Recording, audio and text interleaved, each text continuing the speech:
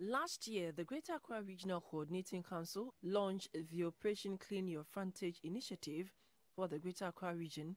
It intends to deploy over 3,500 people to help put existing sanitation bylaws into effect. The Regional Coordinating Council seeks to make it obligatory for all individuals and corporate organizations to be involved in the cleaning and greening of their immediate surroundings. The campaign will, among other things, encourage the greening of the city.